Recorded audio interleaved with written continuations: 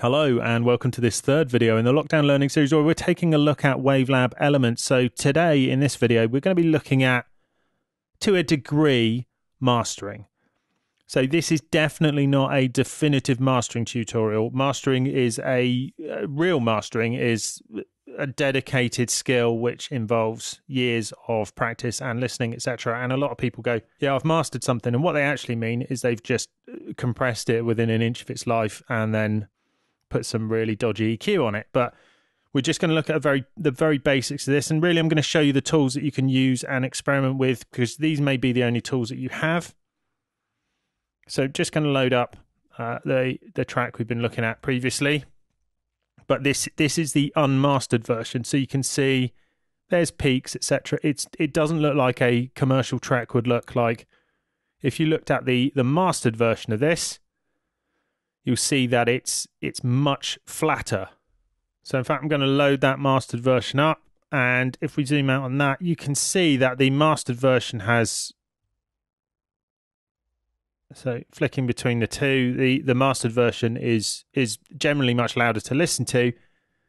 This is a rather unfortunate thing called the Loudness Wars by many people, where if you don't have a track which looks and sound like this, it just gets completely obliterated, particularly in the sort of genre of dance music where everything is just taken beyond what really are the normal limits for distortion, etc.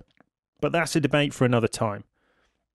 So we're just going to be looking at doing a bit of work to this track to try and bring its level up and make it sound a bit better.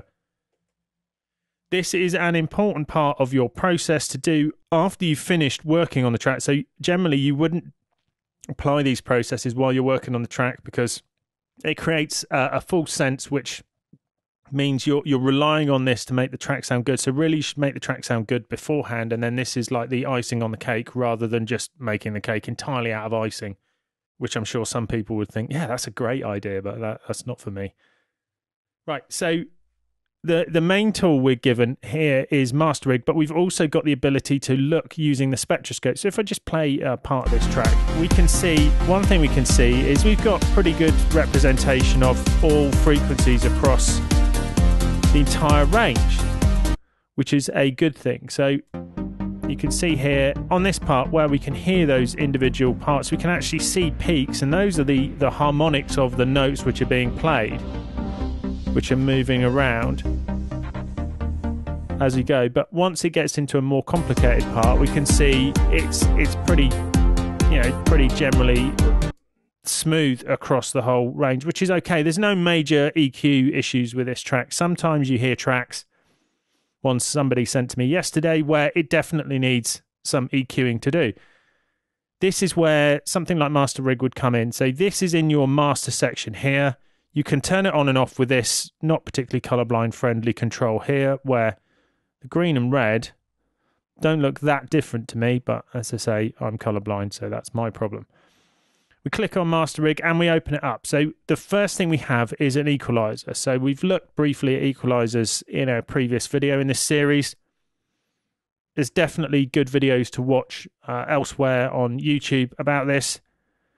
I find the choice of default frequencies for this rather strange, and also the fact everything's on peak, and we start out at 25 hertz and go up to 500. So let's say, just for the sake of argument, we want to just give a bit more top end to this track. So we would change band 4 into a high shelf, take it somewhere up to maybe 5K or plus, and then just add a bit in. So if you ever, on your mastering, if you're going above sort of a few dB, so maybe 3 or 4, there's something wrong with the source track that you really need to deal with if you can. So playing this back now, we're making a subtle difference to that top end. So you can hear that's really picking out the brightness in there. That's too much for me. So, and always be sure that you're comparing by turning what you've done on and off, because it's easy to lull yourself into a false sense of security. Don't listen to it really loud. Okay, so I'm renowned amongst people that I work for listening to things pretty quietly, because if you listen to it loud, if it's too loud for you to be able to talk and be heard clearly, if you're listening to that for any length of time, your ears and your brain are going to get tired, and then you're going to make crazy decisions. So one of the things people do early on in their musical career is you finish something late at night and you think, that's the best piece of music I've ever done. It's amazing. And then you get up in the morning and listen to it and you go, well, clearly someone's been in and altered all these settings because it sounded amazing last night and now it sounds bad. And I think the main reason for that is your ears are tired, your brain's probably tired, but your ears are definitely going to be tired if you've been listening to it loud. It doesn't take long at all for your ears to just lose the plot. And then you make terrible decisions. It's a bit like if you had glasses on and they were smeared with peanut butter and you were painting something and you go, oh yeah, this looks amazing. And then in the morning your glasses are clean and you go, why does everything look like that? So just trying to make sure you reference back to what you've done and what you haven't, what you've changed and what you haven't changed just between the two to make sure you're making positive changes. Don't be afraid to just go, you know what, that's bad, I'm going to start again. But also listening to it pretty quietly. Those are, my main tips on this front. If there was anything else we needed to do, let's have a quick listen. So let's listen to the bottom end.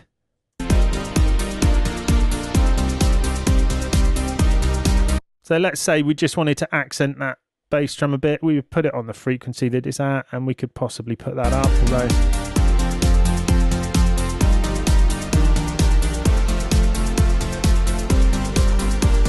yeah, even that small change I'm not entirely keen on, so I probably wouldn't do that in this case. But you could do if you wanted to beef things up, etc. So you can do some work here, but generally, if you're doing specific things like that, you may want to do it back in the track. But sometimes you find you need a little bit of mid-range cut, etc., to help out with that. But minor changes are important. But there are other modules we can add here. This is not the ultimate in mastering. You'd want a dedicated mastering suite, something like Ozone, etc. But then that's significantly more expensive than this entire package if you bought all of this from Steinberg. We can add modules. You click here and we've got dynamics, so limiter, etc. So let's just have a quick play with those. So we're going to look at the limiter here. So if we play the track,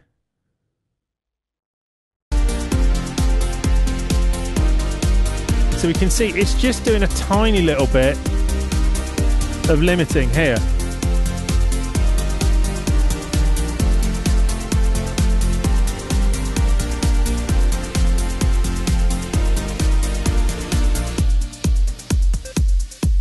And we can bypass it.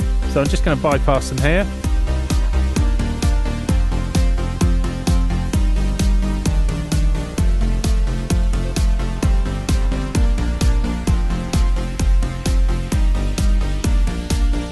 Yeah, I think that's okay. Again, it's not doing anything too drastic, which is important. Don't make it sound like it's just been squashed completely within a million. It's had 1 million tons of the garbage compactor from the Star Wars movie put on it. You can turn this up. So if you turn the gain up, you'll see and hear the effect. Now it sound really horribly flattened.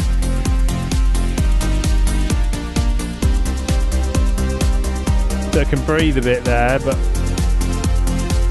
you can hear it starting to pump. It's really bringing out that side chaining, pumping, etc. So that's probably, going a little bit too far.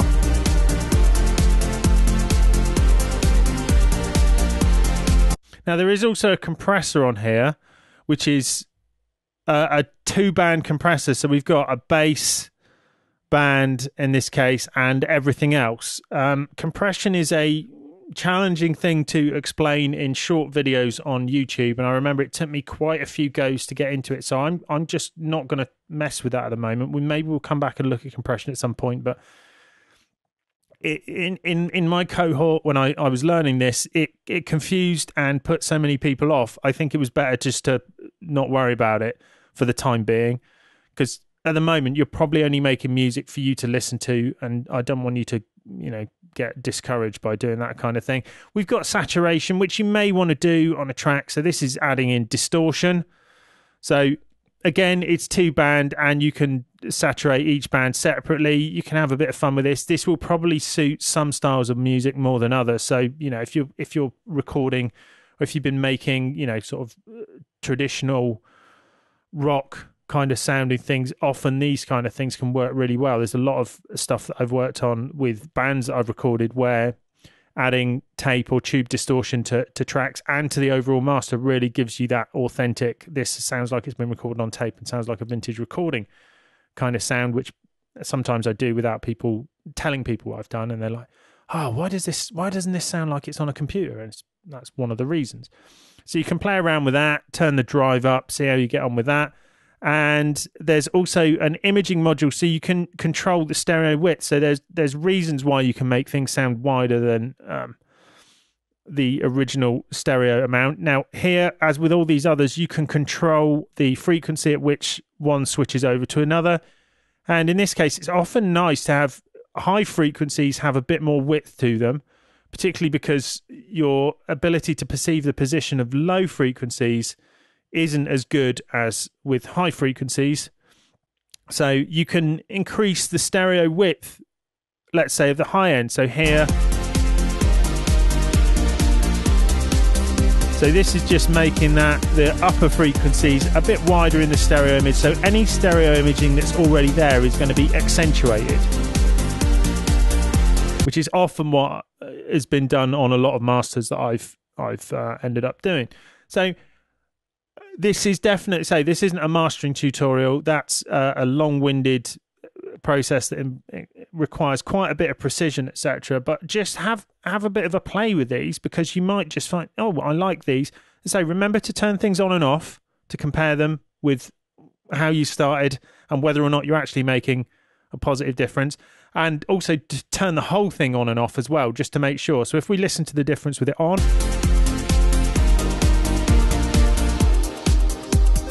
yeah, it's definitely sounding a bit brighter from that EQ. I'm not sure about that mid-range scoop. I'll probably turn that off because I think that sounds a bit odd in comparison. We'd have to listen with a bit more detail than how I'm listening at the moment as to whether the imager is making a difference. And also, one way to do this is to make multiple mix downs with different amounts of limiter and then listen to them, which is what I'm going to cover in the next video. And that actually, ironically, involves, for me, always involves putting it back into Cubase. So we'll look at that in the next video. But that's been a brief look at some of the processing you can do in the master section in Wavelab. I hope you found that useful, and I'll see you again soon.